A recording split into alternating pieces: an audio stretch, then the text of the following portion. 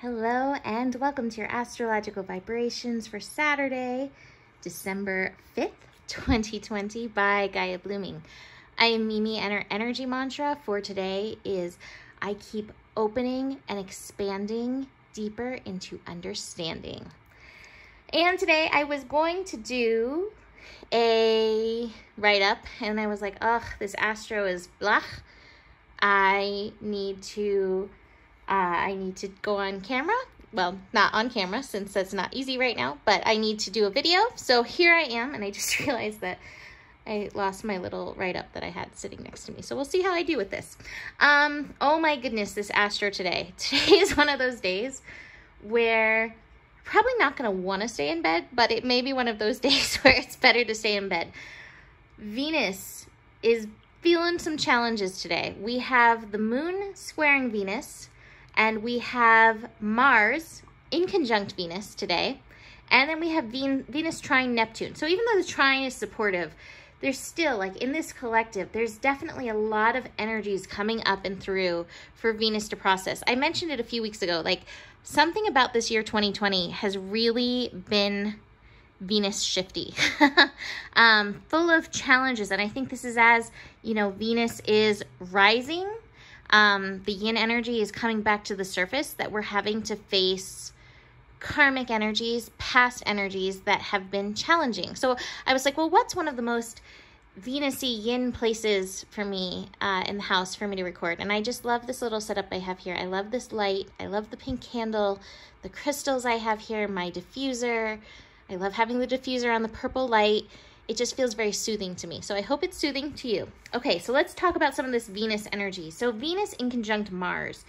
The inconjunct is definitely challenging. I always say inconjunct is where we're just not able to see eye to eye. So we have Venus in Scorpio, and Venus in Scorpio is willing to go deep. We have Mars in Aries. Mars has been in Aries since what, like June? For so long. And Mars in Aries is kind of ready for a fight. It's not necessarily wanting to do the deep work. It's not really necessarily wanting to look at its shadow. It just wants to act and react. So Venus, we want Venus actually to be the leader. We want to listen to our intuition. And yet Mars, in this case, is just ready for knee-jerk reaction, go to war, fight it, ask questions later. And Venus in Scorpio is like, no, no, no, wait, there are things that we need to look at.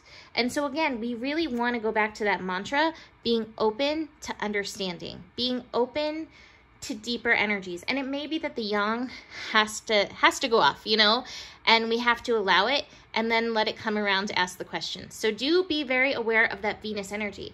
I would also say that Venus connecting to Neptune, Venus is very aware of any illusions, any deeper past life connotations that are going on in this. And again, Mars isn't really connecting into that energy, you know, so Mars isn't aware, hey, wait, there's deeper patterns, there are deeper energies going on here. So do keep that in mind. Again, tuning into your inner yin can really support the process so that you're just not going off like a volcano in this energy. Then we have the moon in Leo, which will be, it'll be trining Mars, and it'll be squaring that Venus energy. So the trine to Mars, again, fire energy may stimulate those volcanoes. It may stimulate the going off. It may stimulate the action, ask questions later. And with that squared Venus, again, Venus may not be being heard. The yin may not be being heard. The intuition may not be being heard. And this could even bring up like worth stuff for Venus, of course, inner child stuff coming up. I know that's one of my big inner child things, like not being heard. So, or not being heard, not being understood. So you may find some of those energies coming up with that. So fairly challenging, you know, and yet with the awareness, what can we do with it? I do have to say I have this card, the Harmony card in reverse. So I think we all have to work to really find a place where we have our hearts and minds in alignment. Again, with this awareness, really listening to your intuition, listening to that yin, and being aware that it may be very tempting to go off like a volcano. Speaking of volcanoes and going off, we also have the sun and the moon connecting to start the day. So the sun in Sagittarius, moon in Leo. This is fiery. Again, it can be creative, fun, impulsive, Impulsive good, impulsive bad, I don't know. You know, again, this could feed into that volcano type of feeling, or just the going off, the not stopping and thinking.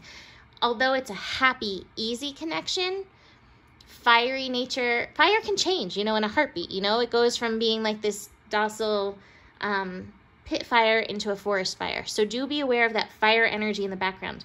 Last thing to mention in this, we're building to a connection between Uranus and Mercury. And anytime Uranus and Mercury connect, it's highly electrical, highly mental. So we'll have that on Sunday. But if you are sensitive to Uranus energy, sensitive to the electrical energy, sensitive to overstimulation feelings or over mental energies, this may be also coming in and can also lead to those knee-jerk, elbow-jerk reactions. So awareness of super strong reaction energy through this. And yet, if we can listen to and honor the yin, there's a lot of power, potential power, and a lot of potential shift in this. I also want to say we're also finishing up the Saturn, Jupiter in Capricorn energies, and they're getting closer, closer, closer. So, you know that song Instant Karma? Like, I kind of am feeling that too. So again, we want to be aware of those knee-jerk reactions, because you may get a knee-jerk reaction right on back. So at the top of the cards, I have the playfulness card, and that is the Sun in Sagittarius, Moon in Leo, playfulness. But we really do want to hold space for that understanding and see if we can find that balance, see if we can find that harmony within ourselves. Try not to get overthinky, overthoughty in these energies. Rather, really listen to your intuition, connect into source, be aware of any survival stuff coming up, those fears coming up, feeding into knee-jerk reactions. Consciousness, sorry, I know the cards are a little weird to see right now, but consciousness will be our best friend in and through this. So that is it for today. Hope you feel yinny, and if you need to stay in bed, please stay in bed. Have a catter day. You can book a reading with me. Email me, mimiclark@gmail.com. Besides that, the better it gets, the better it gets. There's more than enough love in the world for you. You have the power always. And do stay open and curious. Namaste.